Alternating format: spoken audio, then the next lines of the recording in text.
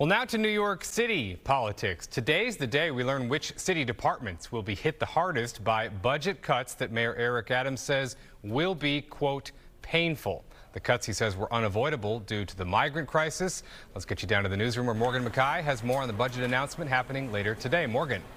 Yes, Chris, the city's budget director is going to be announcing 5% budget cuts for all city agencies in about an hour or so. And this is not the first round of budget cuts we've seen so far this year due to the ever-growing migrant crisis.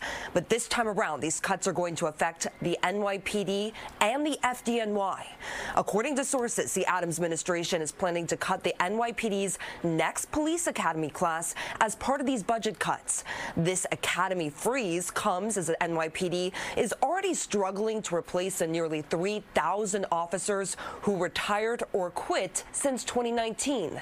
NYPD PBA President Patrick Henry said in a statement, quote, "This is going to turn the NYPD staffing crisis into a public safety disaster." In addition to the NYPD, the city is looking at slashing migrant spending by about 20%. Will look to scale back sanitation litter basket pickups and cut overtime spending at the FDNY. New York City public schools will also see reduced funding for pre-K and 3K. The city has already canceled a class of 250 incoming school safety agents. When asked about this on Tuesday, Mayor Eric Adams emphasized that these cuts are going to hurt.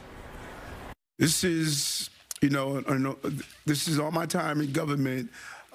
This is probably one of the most painful exercises I've gone through. And, when we look at around police, what the numbers of our police officers are going to be, and how we've done so well in dropping crime in our city, when we look at the school safety agents, when we look at some of the other initiatives that we're doing, it's going to be extremely painful for New Yorkers. And that is why we continue to say we need help.